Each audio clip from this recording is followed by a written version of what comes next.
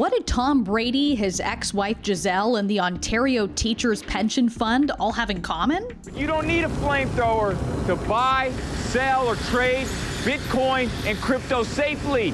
You just need FTX.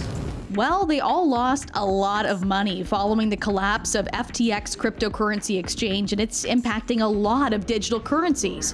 Just a year ago, Bitcoin hit an all-time high of nearly 69,000 US. Well, it fell to its lowest level since November 2020, slumping to a two-year low. Bitcoin traded around 17,645 overnight.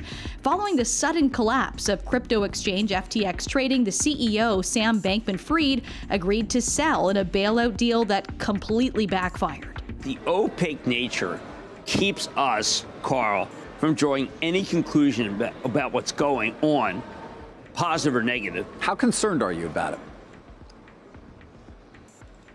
Extremely. Are you? Extremely concerned. Extremely concerned because we have a lot of viewers who are in these.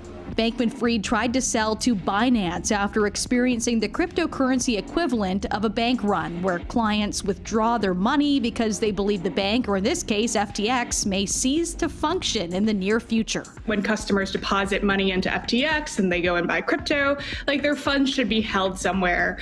And so when customers redeem, they get the full dollar back.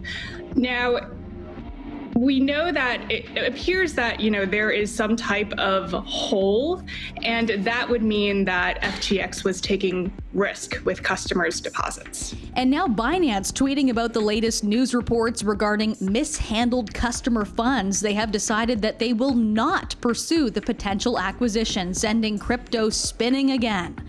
Ethereum, the second most actively traded digital currency, fell 10%. Crypto exchange Coinbase and the online trading platform Robinhood also fell in early trading. Over the last few years, companies like Coinbase that are pursuing a trusted and regulated approach, we've been trying to seek regulatory clarity. And sometimes in the absence of that, we've seen customers basically going offshore to these offshore unregulated exchanges. And occasionally we're going to see blowups like this, I think, unless that is resolved somehow. And with the fallout continuing, investors are facing and bracing for major losses.